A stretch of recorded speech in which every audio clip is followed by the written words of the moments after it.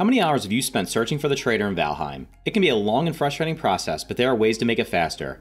I'm MediocreMilton, and in this video I'm going to show you how to find Haldor the Trader in Valheim and where to find the items to sell to him. If you do end up finding this video helpful, please click the like button and consider subscribing for more videos like this. Also, I do stream over on Twitch, link for that is down in the description below. Let's get started. Haldor the Trader is found in the Black Forest biome. When you start in a new world, you will spawn in the sacrificial ruin area here, and it's in a meadow. And the starting area is always going to be a meadow. Typically, the Black Forest will surround that starting meadow. So all these areas that I've explored here, for the most part, are either Black Forest or meadow. The part that is lighter is going to be the meadows. But all this up here is going to be Black Forest. And I happen to find Haldor the Trader down here in the south. Now, I didn't find him until quite a while into this map because I started off going north. Then I believe I went over to the east, and then I went west, and then finally I said, oh, there's a little spot down here that has land connecting it, and I was able to find him down here to the south. So this is probably one of the better spawns. If you're interested, I will leave the seed to my world down in the description below if you want to just see exactly where he is, because I also have Ekathyr very close by. He's typically close by anyway. But people have been unlucky, and sometimes the trader is all on the outside of the map, so all the way over here, up here, seen various spawns.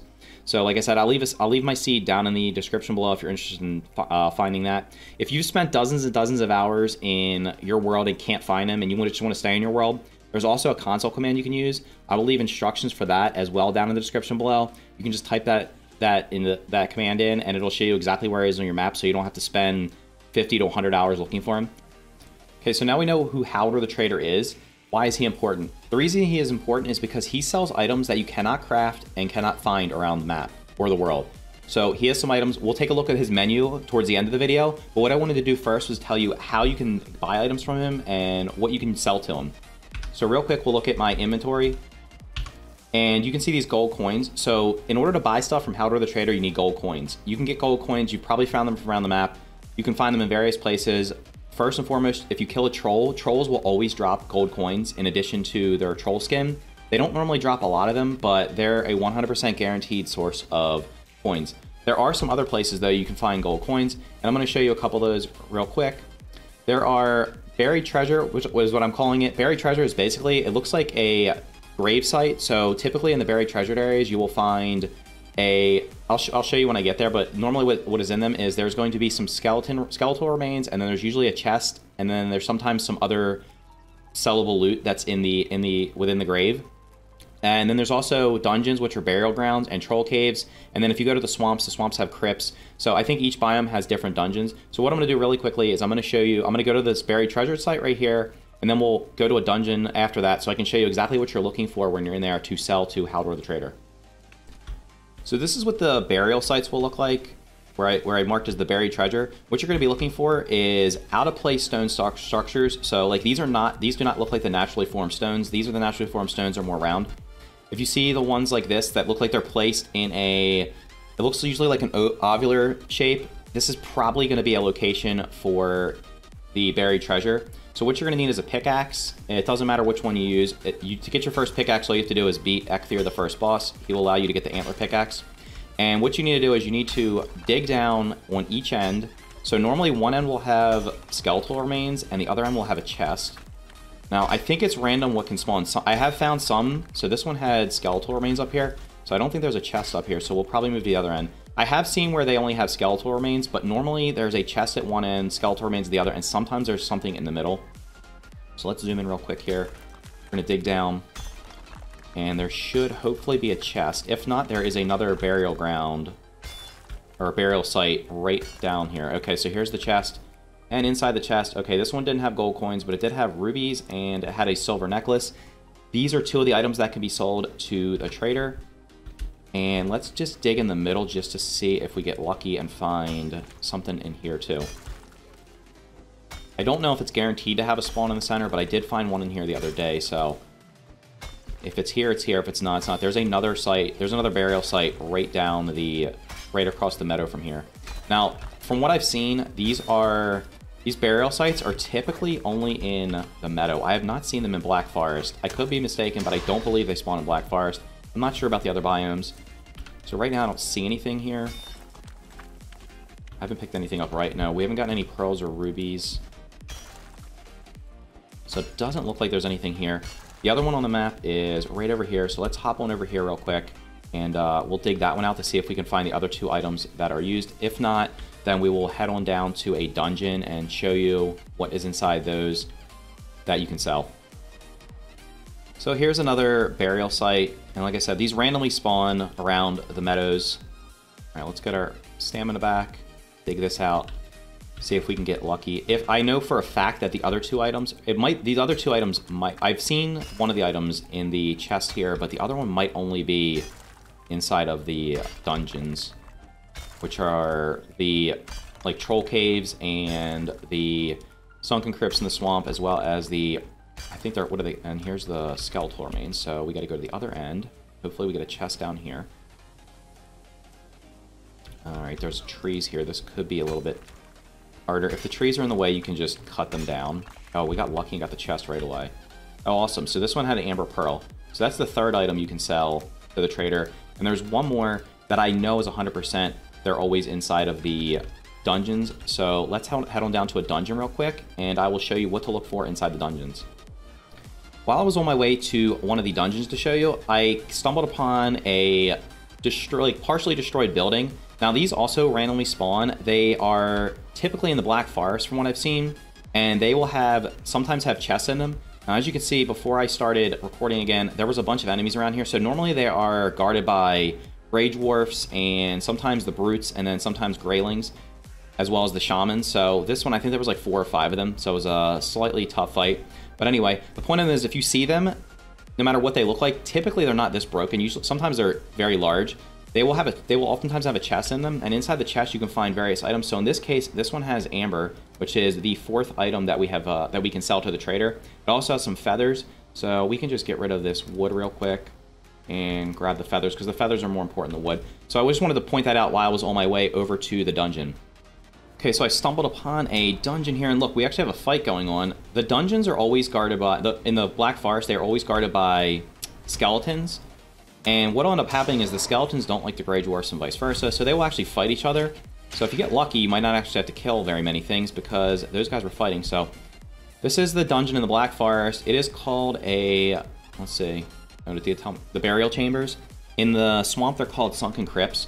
Now, if you've never been in one of these before, the biggest, they're basically filled with skeletons. There can also be a rancid remains, which is a higher tier skeleton that can poison you. So you want to make sure you go in with high HP if possible, and probably a shield in case there are archers. But what I want to do is I want to get out my torch just so you can see. So they're randomly generated in how they look, and what we're looking for is we're looking for chests. So can I kill this guy with a torch? No. Okay. He's on fire, but oh, he did die from the fire damage. That's pretty interesting. That is a mob spawn. That's a skeleton spawner in there, so we definitely want to get rid of that as fast as possible, so the skeletons don't keep spawning. This is what we're looking for anyway while we're in here. So these burial chambers and every dungeon, they're randomly generated. They randomly spawn around the map, and then inside of them, it's a random generation. Sometimes they have a lot of rooms, sometimes they have very few. What we're basically looking for in here is we got rubies. So there's rubies everywhere. We got amber. We got some coins, and we got, what's in this chest? More amber. Perfect. Coins. We'll grab the feathers. There also is sometimes amber pearls laying around in here. And then, of course, the circling cores. So the circling cores are more important than the rocks. Circling cores are used for different things. I'll do a separate video on that. This also shows, we have a much closer elder. That is awesome. So I don't actually have to go up there. I might be able to get to him easier. Sometimes in the dungeons, you'll also, the burial chambers, you'll also find this, which will actually locate where the boss is. So that's what you find in here. I guess we'll wander through here just for another second to see what's going on and clear it out before we head over to the trader so we can get more loot. We want to make sure we kill these. There can also be ghosts in here. I don't know if we're going to see one of those. And then, of course, there's these yellow mushrooms. They're different. They're different for crafting. This actually had 2 spawners. Okay, it's the same guy. Perfect. So each boss can also spawn multiple times. Okay, so perfect. Here we do it. We have amber pearls. So these are basically the ways to get coins. You can get them from killing trolls. You can find them inside of the little randomly generated ruined structures around the map. They're all over the Black Forest.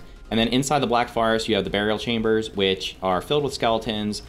I guess we should grab some of these mushrooms. What do we not need? We don't really need resin, because resin is found like pretty much everywhere. I have tons of resin back at my base. So those are the 3 places you can find the stuff you need to sell to the trader. And then once you get to the other biomes have additional places. Like I know the sunken swamp, or the crypts, the swamps have sunken crypts, which are similar dungeons to this, that have tons. They usually have tons of loot in them. Is this a ghost? Okay, perfect. We saw the ghost. What does the ghost drop?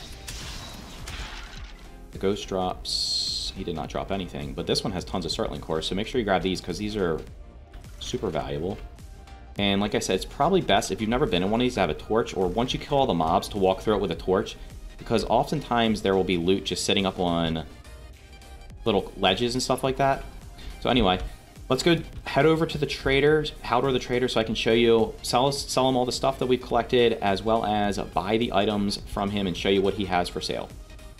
Okay, I gathered up all of my resources that I can sell. So I have a decent amount of coins. I also have some rubies. We got a couple silver necklaces, some amber pearls, and some amber. So what we're going to do is we're going to head through this portal, which will take us down to Haldor. Then we're going to sell him our stuff and see exactly what we can buy from him. Now, I placed the portal. You cannot place the portal inside his protected bubble. I placed it up here because I don't believe any enemies can reach it. Perhaps there could be archers that could reach it, but I think that's kind of unlikely. So, as you can see, he has this protected bubble around him. And once you're inside of here, the enemies cannot get inside of here. So if an enemy, even if it chases you, cannot get inside of here to attack you.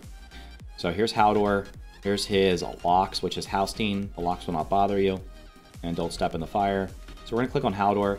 So he has a Yule hat. He has the Diverger Circlet, which you can put on instead of a helmet, and it lights up your path in front of you. So instead of having to carry a torch if you're in a dark tunnel. He has Meganjord, which is what we're most interested in. What this does, it increases your carrying weight from 300 to 450, so you get a 50% increase. That's going to be really helpful when you're carrying heavy stuff like ores around. He sells your Mirror Flesh, which is used in crafting higher tier gear. He sells the Fishing Rod, which of course is used to fish, and fish is one of the best foods in the game. And then he sells bait for the Fishing Rod. So what we're going to do is we are going to, and then we're going to click over here and sell. Oh, so we can sell everything we have. Okay, that's cool. So we sold everything we have. And we have 1,267. So what I'm interested in right now is buying Meganjord. So we're going to buy that. That leaves us with 317. Once I get a little bit more, I will come back and buy myself the fishing rod.